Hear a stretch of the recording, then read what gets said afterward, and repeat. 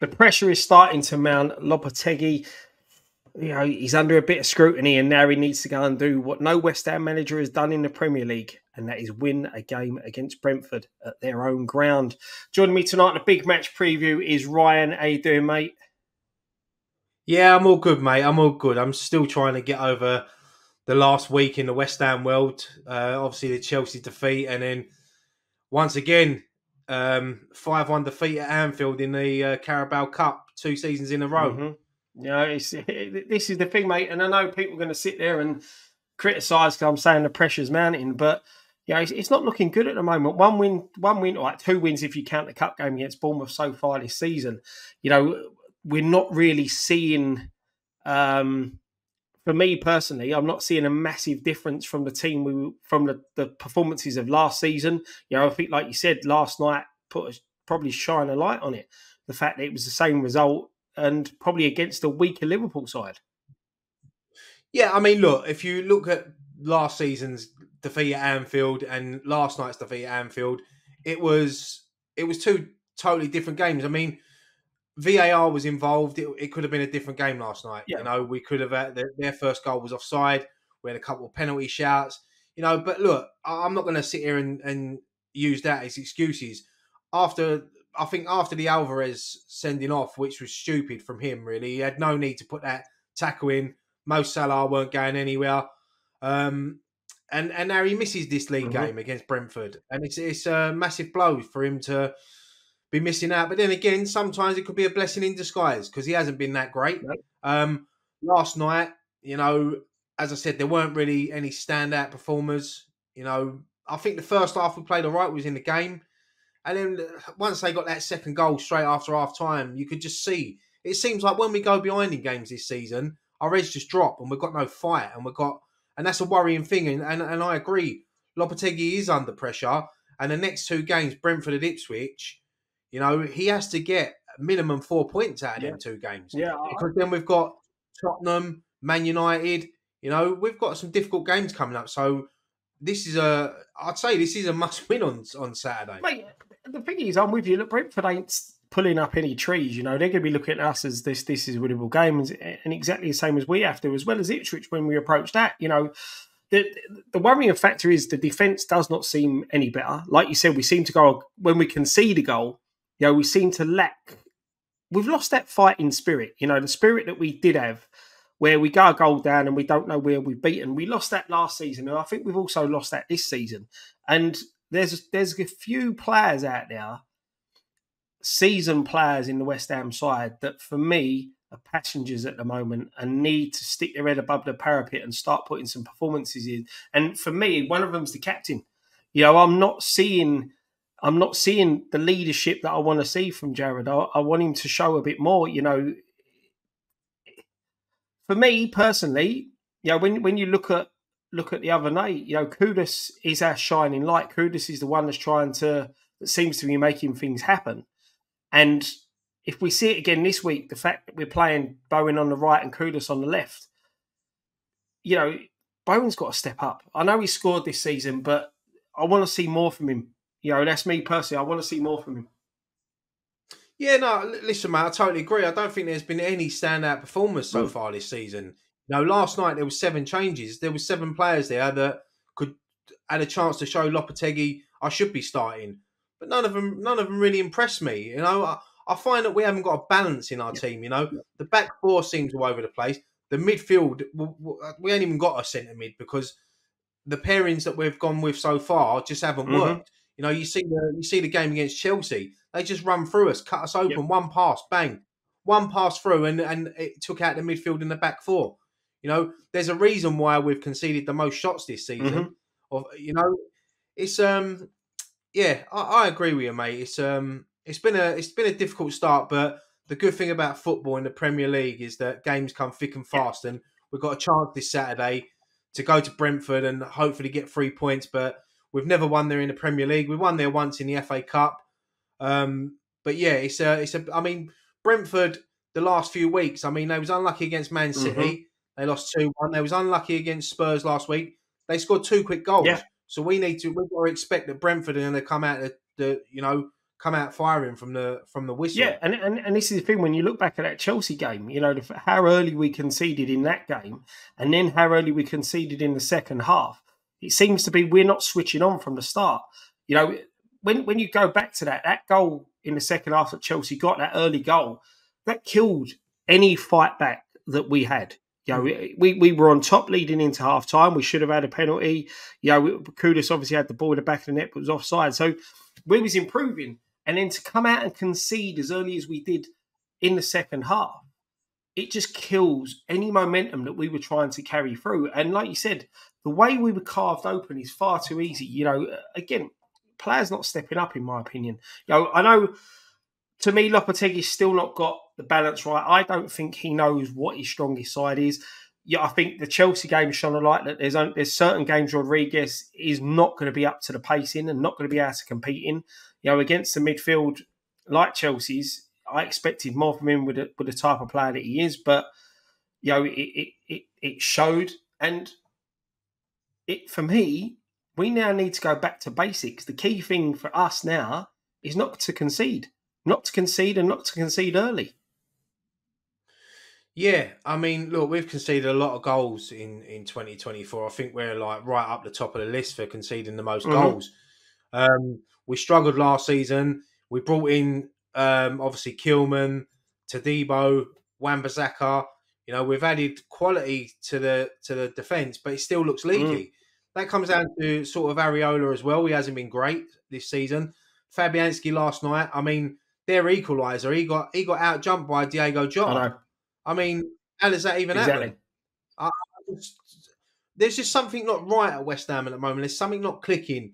But look, in the previous games, Kudus against Chelsea ruled out for offside. Last night, Danny Ings scored, ruled out for offside.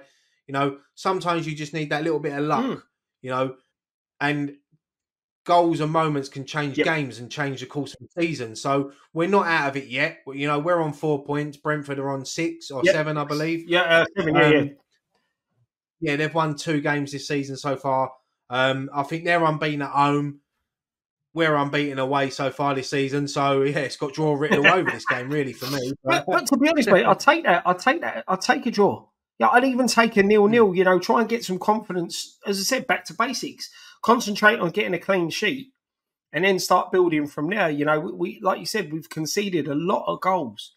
And look, I know I'm probably victimising Bowen a little bit because there is a lot of other players that need to show up. Like you said, when you look at Alvarez, he's not so well to like this season. He gives too many silly free kicks, silly bookings that he keeps picking up, and this is why he keeps getting suspended. You know, he's another one that's got to look at himself. But, you know, what worries me at the moment is we go forward, and okay, we've had goals ruled out for decisions, but I don't feel confident we're going to score. Do you know what I mean? With the talented players that we've got going forward, we should be a major goal threat. I said this last week, like, the defeat against Chelsea has been coming this season. We've rode our luck in a few games this season. I mean, Aston Villa first game of the season, it was entertaining. You know, and we lost 2-1. Duran scored a last minute goal, or not last minute, but like whenever he got the winner. But we could have been 2 or 3 down in that game before we equalised. Then you move on to the Palace game. I know we won 2-0, but you go back to that game, Palace had chances. You know, on another day, they take their chances. We have rolled our luck, and that Chelsea defeat has been coming. And I thought to myself, you know, it might sort of wake a few of these players up. But when I watched some of them last night, I don't know. It's just, and I agree with you about Jarrod Bowen. I mean, I love Jarrod Bowen. He's a legend at the football club for what he done for us, and I think just giving him that armband has put more pressure on him. Yeah, I agree. And he feels that he has to be a 8, 9 out of 10 week in, week out. You know, and who's the first person most of the fans turn on? It's captain. If it's not the manager, it's the captain, and that's what you don't want to see. No, I agree. Listen, I know I've criticised him, and I'm just saying, in my criticism, I want to see more from him. I want to see more of a leader from him. I don't want to get on his back, but that's just how I feel. And like you said, he's the one on that pitch. The manager does what he does on the sideline, does what he does in the change room. on that pitch, he's the one that's got to lead by example. And that's what I want to see from him. That's all I'm asking. Yeah, well, Just a bit more. the good, the good thing is, Scott, is that Bowen loves playing against Brentford. He's got 7 goals Yeah. against them. He got a hat trick against them last season.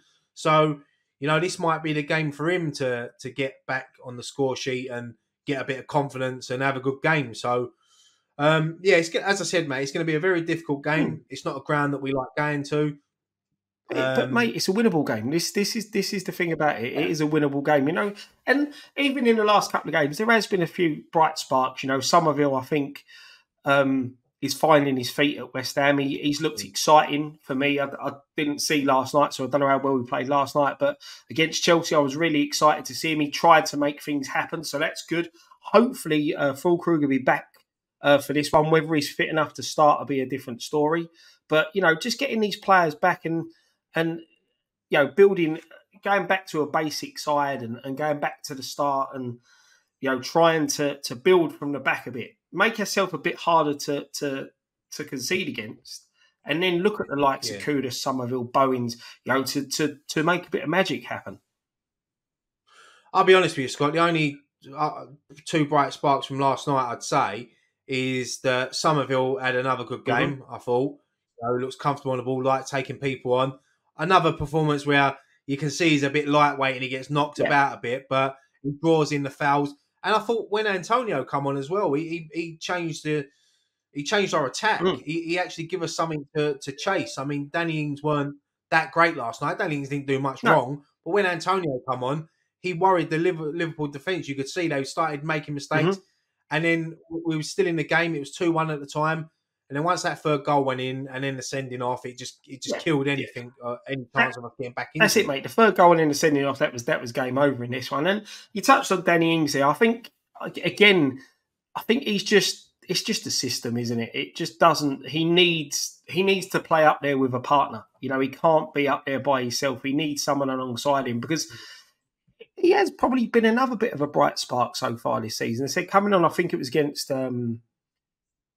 Was it Villa? He looked lively. I think obviously he got the goal that he got as well in the other game that he scored. So do you know what I mean? He warrants a start, but the system just doesn't suit him starting up there. Yeah, no, I agree. I think the way most teams play now is 1 up top. It's rare you see two up top, and I think that's the way Lopetegui wants to set up. Listen, we'd love to have had Fulkrug fully fit, a couple of goals under his belt already, but he's obviously picked up an injury. I don't know if he's going to be back for the game, and if he is, he'll probably be on the bench. I don't think he's going to be fully fit. I know he was touch and go whether he was going to be in the squad last night. Obviously, wasn't. Probably not worth risking taking him all the way out to Liverpool. Stay at home, do a little bit of gym work, and hopefully he will be back in the squad. But look, Brentford's not going to be an easy game. As I said, the last couple of games, especially the Man City game, they went up there and they took it to Man City. And Brentford, they've got a good manager in Thomas Frank. They play football. They obviously lost Ivan Toney, which was a big blow for them. Yeah. But they've still got good players that can hurt us. And it's a game that, I agree with you, it's a game we can win. If we're on it, we can win. But it's also a game that I look at and think, we're not on it, we could see another 2-3, 4-0 defeat. Yeah, no, I'm with you, mate. I'm with you. Go looking at the game. What would you like to see from the starting 11 in this one? The thing is, I'm going to put Areola back in goal. He hasn't had a great season, but look, he is our number one. My back 4, I've gone Wan-Bissaka right back, Emerson left back. I'm going to put Tadibo in alongside Kilman for this game, just because Mavropanos last week against Chelsea looked out of his depth. He looked all over the place. And I just think that Tadibo and Kilman started together last night at Anfield. I just think chuck him in now. Just try to get him in. And then in front of them, my midfield, obviously no Alvarez because of his suspension. So I've gone Souček as a holding midfielder. In front of them, I've gone for Soler and Paquetá. On the right, I've gone Kudus. On the left, I've got Somerville and I've got Bowen up top. On for Bowen up top. Ooh. So I think that Rodriguez, for me, last week, there's a reason why he got taken off for Souček. I just think with Souček, I know he's not everyone's cup of tea and he's not but I just think his aerial threat might do well for us in this game, especially like with Kudus and Somerville whipping them balls in. We missed that last week. We see that, you know. But yeah, I've just gone for that. Soler, he didn't have a bad game last night at Anfield. So I'd like to see that, just see what we can do. To be honest, Scott, I could probably sit here and I don't think most of these players deserve a start. You know, No, that's it, so mate. it's just what I just think with no Alvarez, I just don't think I can't see Rodriguez, Soler, and Paquetá working together. Yeah. I just think Souček will give it that little bit of Yeah. balance. And I can't believe I'm saying this because, yeah, it's just a mad one. So I don't think many people are going to vote for my team this Mate, week, the Scott. thing is, when you look at it, look, Souček, you know what you get. You know what I mean? You know he's going to work his ass off. You know he's going to be an aerial threat. You know. Look, he was pinging passes when he come on against Chelsea. You know, so he has got it there sometimes, but more times than not, he's not. But mate, it's not much dissimilar. I'm with you. I think now's the time that you can't. We criticise Moyes for taking time to bed players in and give players game time. I think, like you said, you see Todibo come in last night. You know, in a way, it's a very, very tough game to come into playing against Liverpool, no matter what type of Liverpool side it is. Liverpool always, as we know, you don't get many results up at Anfield against Liverpool, especially as a West Ham. We've only had one since 1963. There you go. So bringing him in, but I'm with you. You've got to build the partnership at some point. You know, we've not been great defensively, so now's the time to start building it. So let's look at that. The Emerson, Kilman, Todibo, and Wan-Bissaka back four. I'm with you. Bring Areola back in goal. For me, this is where I go back to what we know. My midfield two is going to be Souček and Paquetá. In front of them, Kudus, Bowen on the right, Somerville on the left, and Antonio up front. Because, as I said, mate, I think it's time to go back to basics and what we know, and we know what we can get with the players like that. You know, that Paquetá's not great in that position where alongside a Souček, but like I said, Souček more holding. Paquetá can play in that position. He did it before. Just get him on the ball, put a bit more work rate in him. Give Kudus that little bit of freedom. You know, I think Bowen offers a little more defensively and a little more defensive cover for Wan-Bissaka than what Kudus does. Kudus likes to stay a bit further forward. So putting Kudus in that 10, getting him up to support Antonio, but also looking at as a counter-attack threat. You know, when you look at that, you've got Somerville, who's a bit lively and a tricky player. Bowen, as I said, loves running at players. Kudus picking that ball up and having a drive. And then you've got to be wary of Antonio over the top, playing on the shoulder of last defender. The only thing I don't want to see from Antonio is him drifting out to the left like he seems to do quite a lot. We need him to stay central. We need him to be in the middle and be, the pinnacle of our threat going forward. So that's what I'll go for this one. Looking at the teams, the one I first picked weren't too dissimilar to that. The reason why I haven't gone with Antonio as a starter for me, because I see what he done at Anfield last night, and when he come off the bench, he looked lively. And I think if we have that, if we're in a game against Brentford and he comes on and we need a goal, or I think that's his best position this season. He's coming off the bench, but yeah, I mean, look, both teams, I think, could give Brentford a game. We hope they give Brentford a game, and we hope they get us all 3 points. Mate, as I said, I think these two defeats now, I think that, the Chelsea and Liverpool, both games, conceding 8 goals, that's the kick up the arse the players need for me. And that's the kick up the arse the manager needs to get it right. And I like him with his substitutions. I like that he's proactive instead of being reactive. I like that he sees things and tries to change it no matter how early it is. So, look, if he needs to do it again in this game, then he needs to go out there and do it. But, look, we've got to back him, we've got to back the team, and let's hope that they go there and get us a decent result. Yeah, I agree, mate. And it's a big couple of weeks coming up with Brentford and obviously Ipswich at home. I mean, if we lose these next 2 games, yeah, that's it. It could be, it could be night Lopetegui. Yeah, mate. I think, like you said earlier on in the show, 4 points from these 2 games, I think, is a good number of points to get from them. Brentford's always tricky, and Ipswich is, look, they're going to be up for it, but we need to pick up results, and now's the time to start doing it.